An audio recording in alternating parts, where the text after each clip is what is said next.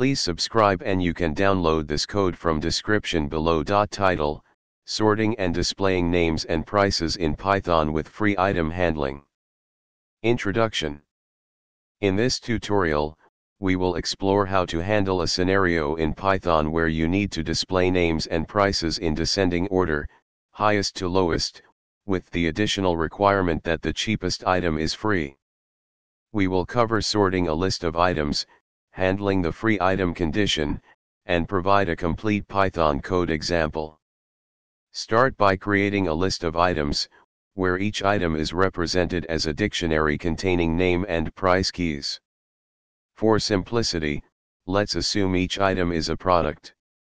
Sort the list of items based on their prices in descending order, highest to lowest, using the sorted function and a lambda function as the key. Identify the cheapest item and set its price to 0, fulfilling the requirement that the cheapest item is free. Finally, loop through the sorted list and display the names and prices of each item.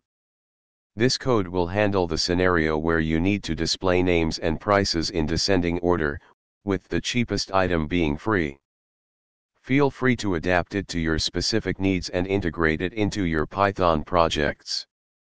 ChatGPT.